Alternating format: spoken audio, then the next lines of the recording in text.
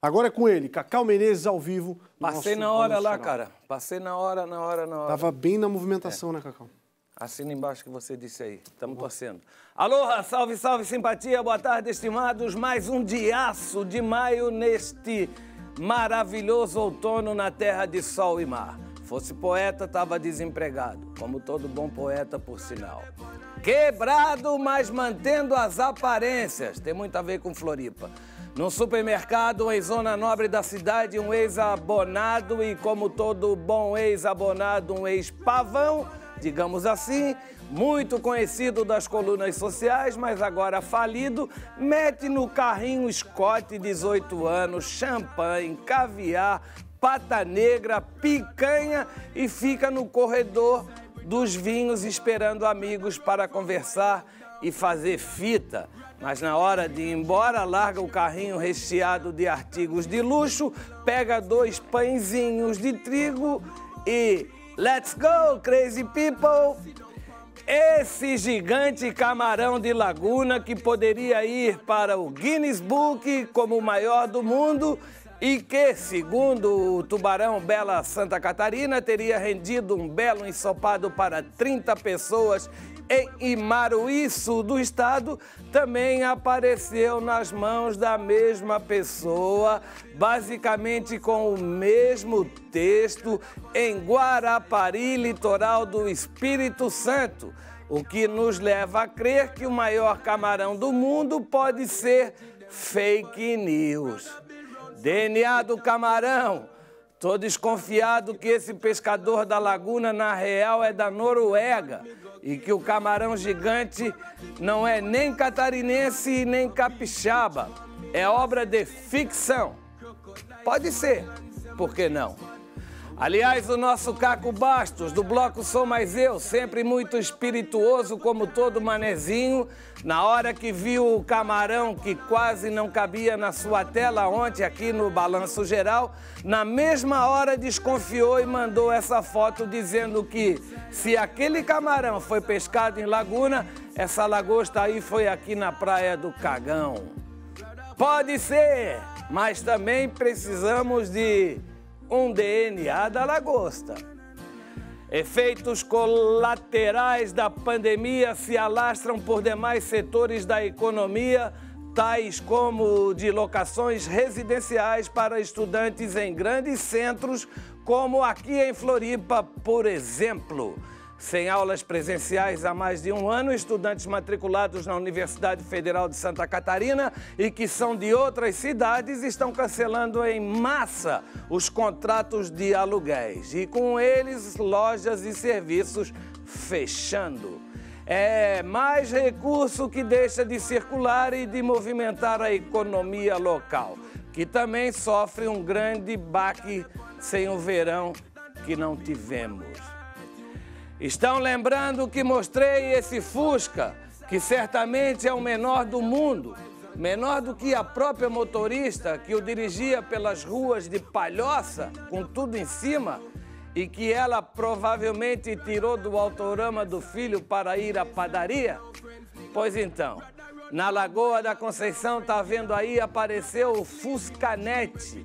E a gatinha que está no Fuscolete, que deve ser uma mistura de Fusca com motonete, com cara de carochinha, é a Eduarda, garçonete do restaurante Oliveira, o mais antigo da Lagoa da Conceição.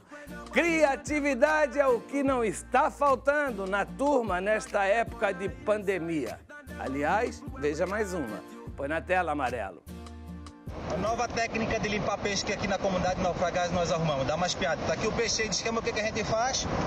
Usamos uma parafusadeira, botamos, eu roubei o negócio da minha mãe de fazer bolo e tá aqui, olha só que rápido e fácil. Olha só, quantos segundinhos eu vou levar? Olha só. Olha que rápido. Ei, coisa que a gente levava 5 minutos para fazer, agora a gente leva meio minuto. Ó, peixinho prontinho, rouba ali, tá pronto. Ó, rapidinho, acabou-se. Mané esperto, como a gente diz aqui, homem liso.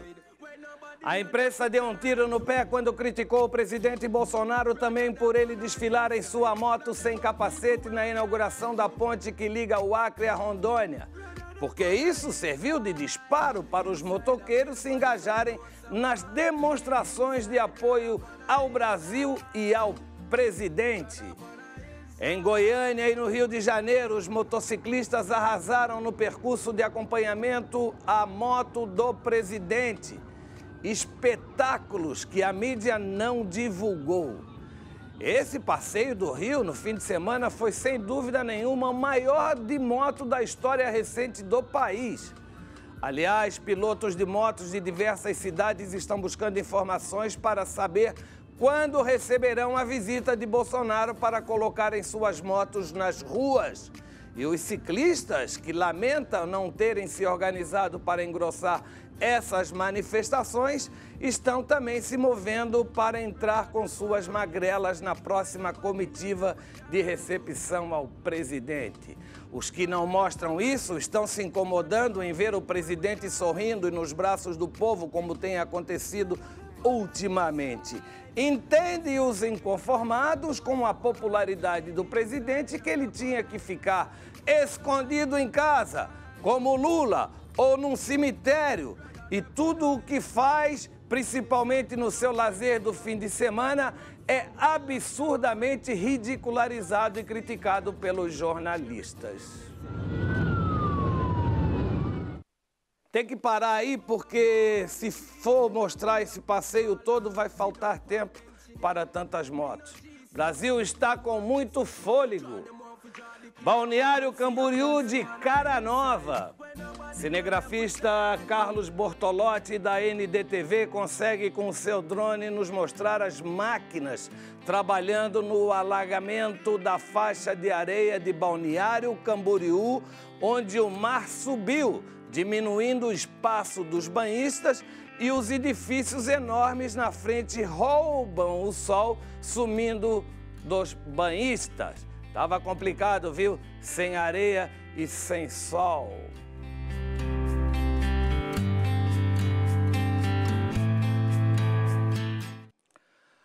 O sol vai ser difícil voltar em Balneário Camboriú, mas a areia, já vimos, está voltando.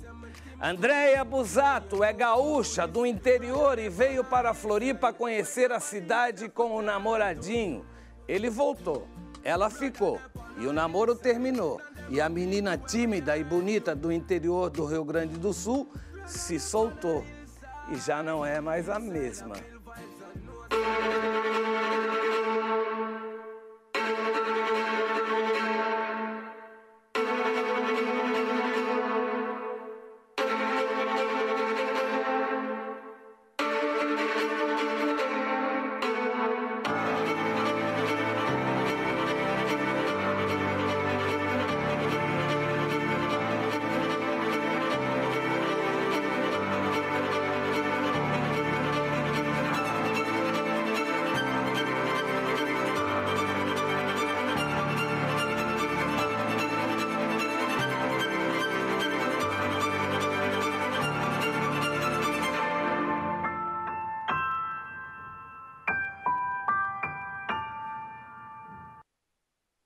This is Floripa.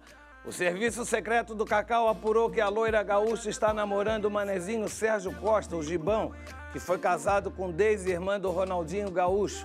Ela loira, ele negro. Lindo casal. E os shows estão de volta. Alô, galera de Florianópolis, quem fala é Nani People, dias 9 e 10 de junho. Você tem compromisso marcadíssimo com bom humor. Eu vou estar no novo Floripa Comedy Club com Tsunami, um salão divertido, interativo e motivacional. Quer saber mais informações? É só arrastar aqui. Fui! Saudade de convidar alguém para uma festa, para um show, para um evento qualquer.